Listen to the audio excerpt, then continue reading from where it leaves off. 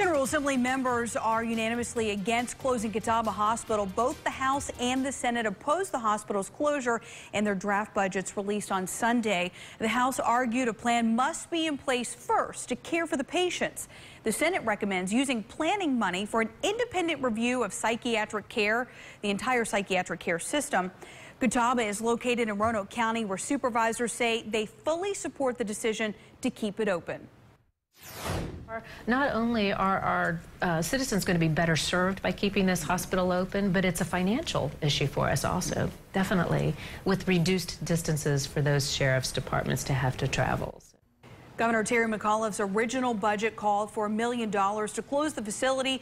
Both the House and Senate recommend using that money to expand community mental health services. Now, nothing is final yet, as the governor must give his final approval.